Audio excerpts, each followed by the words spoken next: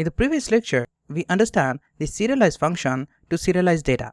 Now let's take a look at PHP JSON format. In this lecture, we're going to talk about why JSON is a common format to transfer data in most of the language. JSON stands for JavaScript Object Notation, and it is a syntax for storing and exchanging data. A common use of JSON is to read data from a web server and display the data in the web page. JSON format is a text-based format.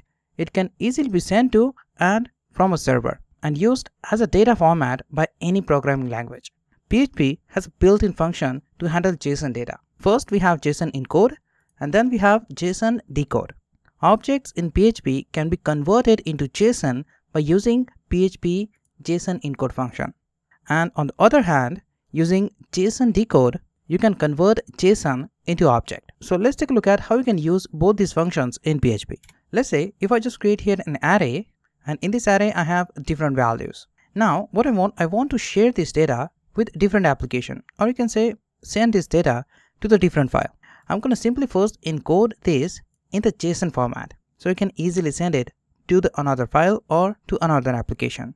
So I'm going to just say here object is equal to Json Encode, and then I'm going to call JSON string, this variable, as a parameter to this function. So this function is going to convert this array into JSON format and return to this object. And then if you try to print this object, you're going to get the result something like this.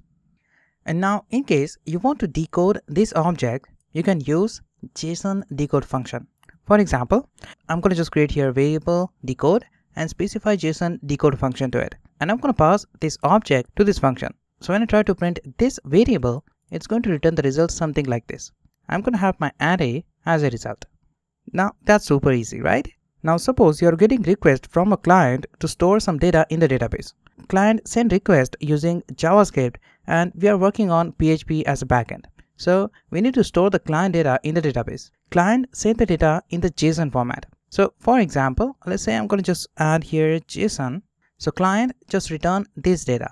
Now what I want to decode this JSON and then use it in my PHP program. So the simple way to do is I'm going to just create a variable here, object, and then I'm going to specify JSON decode function to it to decode this JSON object. Now you can notice here we have key and value pair in this JSON object.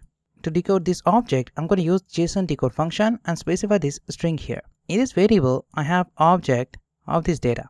Now let's take a look at how to use this object. I'm going to just say here printf, specify all done, welcome to home page, and then I'm going to specify here string, and I'm going to just call the name of the client. So I'm going to just see here object and call name. As you can notice, I'm using this variable as object.